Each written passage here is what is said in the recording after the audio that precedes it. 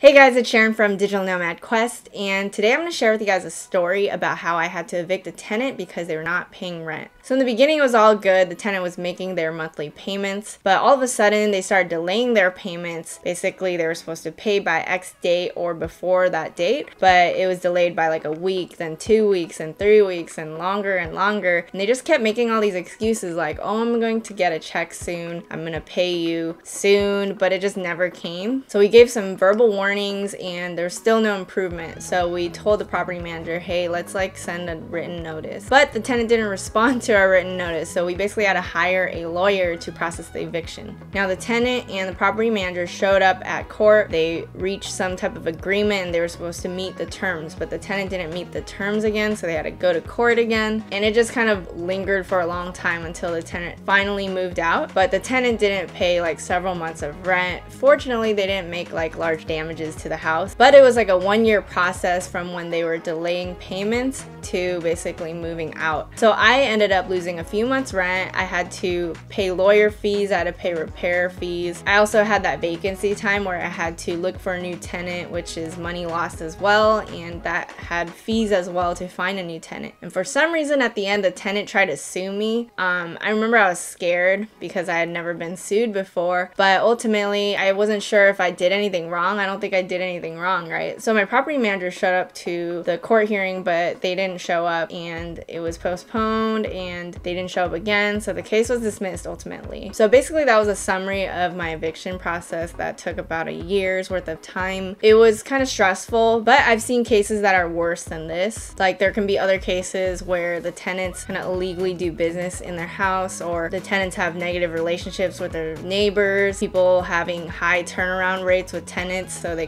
have a lot of vacancy and have a lot of problems and have to keep finding new tenants. You know, right now I'm in a good position, I think, so I'm pretty grateful ultimately, and I learned a lot from this experience. So that essentially concludes my eviction story. Let me know in the comments below if you've ever had to evict a tenant. And if you like this video, make sure to like it and share it, as well as subscribe if you haven't already. Hit that bell button to be notified of my latest videos, and I will see you guys in the next one.